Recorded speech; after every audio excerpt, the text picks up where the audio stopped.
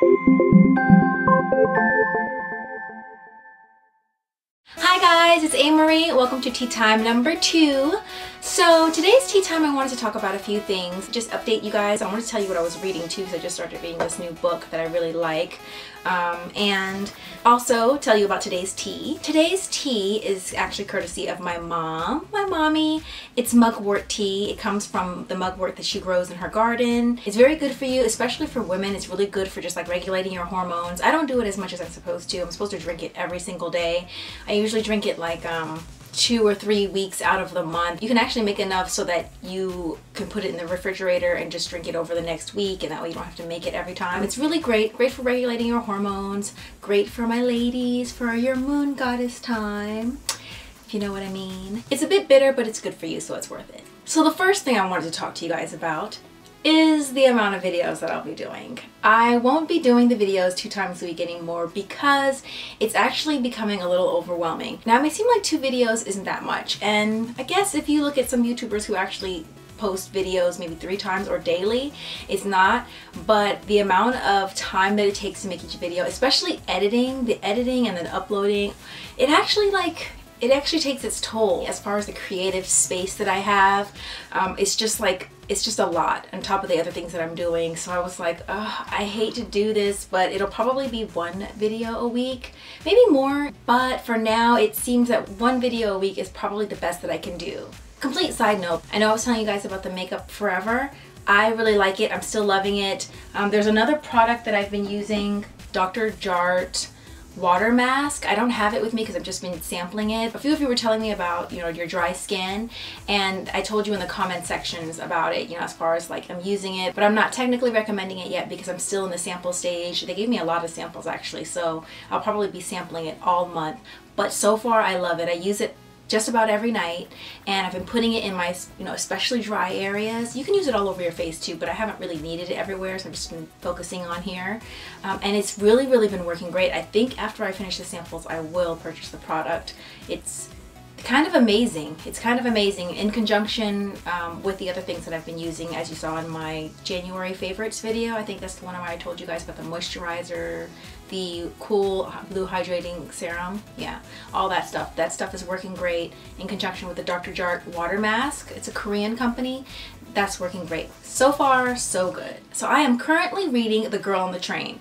The Girl on the Train? Yeah. I'm really enjoying it. Most of the time I plan what I'm going to read, especially because I'm a moody reader, so I'll plan like my next 3 or 4 reads, and then I'll choose, you know, 1 depending on how I'm feeling. But there is a certain satisfaction that you get by just going to the bookstore, being interested in a book, hearing about a book. I've heard a lot of great things about this book, and then just picking it up and starting to read it right away. Maybe there's just the spontaneity of the whole thing. I don't want to tell you too much. All I know is that there's a woman on the train who watches people, and she kind of makes up names and lives with a specific couple that she passes on her train ride going to work when the train's going pretty slow. And as thrillers go, something happens, she sees it, and everything changes. It's not too long. It's actually a pretty quick read. I won't promise that you'll like the characters. You may actually detest the characters, but I don't think that's the point. The point is that we're looking into some disturbed people. Yeah, some disturbed people. So, what else was I going to talk about? What else shall we cover? Oh, duh. I'm going to the UK. I'll be coming to you guys. I will be in the UK. Well, let's back it up. Let's back it up. I will be in Atlantic City on February 6th, so I will probably tweet you guys or tweet something about that, but I will be there. And for those of you in the Middle East, I'll be in Abu Dhabi on February 11th at Saks Club, Abu Dhabi, and then on the 14th, which is Valentine's Day, I'll be at Armani Privé in Dubai. Definitely come out, and I would love to see you guys. That would be a lot of fun. And for those of you in the UK, I will be in the UK next month. I will be in the UK March 26th. Hold on, I have to check.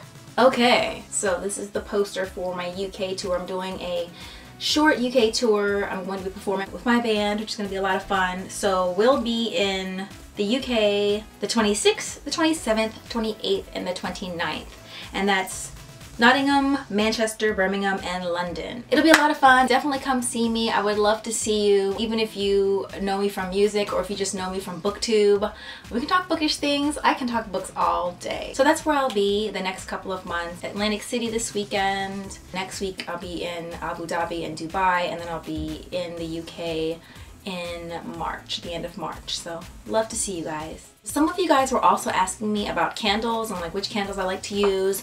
I actually like Voluspa a lot. However, I'm trying to investigate more as far as the candles that I'm using because, you know, I did some research and there are certain things like paraffin basically is like a byproduct of petroleum. That's why sometimes you get the soot. You can kind of feel it in your throat, and it can cause a lot of indoor pollution in your home. So a lot of candle manufacturers have been going to, say, soy, coconut, different blends like that. But the catch to that is they still have some paraffin. So when you see something that says like coconut blend or soy blend, coconut blend 70%, they don't tell you what that other 30% is. So there's a good chance, most likely, that that other 30% contains paraffin, and that's what I haven't been liking. Now what I've been seeing that's been really, really great that I haven't tried yet are beeswax candles. It doesn't cause indoor pollution, so it burns clean, it's not toxic at all. However, the throw as far as like how far the fragrance goes outside of the candle is not very large, and that's kind of like a negative. I haven't tried one myself, but from the research I've done, all signs point to going beeswax, or at least a beeswax blend.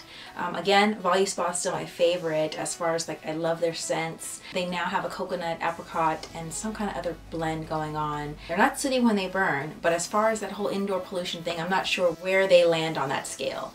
So I'm not really recommending any candles to you guys right now until I find out more information. That's where we are with the candles. So that's our tea time for today. If you have any questions that you want me to answer in the next tea time, just put them in the comment section below. And as always, if you like the video, please don't forget to like it, give it a thumbs up, and don't forget to subscribe if you haven't already. And of course, if you guys are in the UK, in Dubai, and in Atlantic City, and New Jersey, I would love to see you guys, so definitely come through if you can. And I'll see you guys later. Thanks for tea. Bye. The Walls Around Us by Nova Suma. Now this book comes out March 24th, so it's not out yet, but I will remind you guys when the time comes because I definitely think it's worth reading.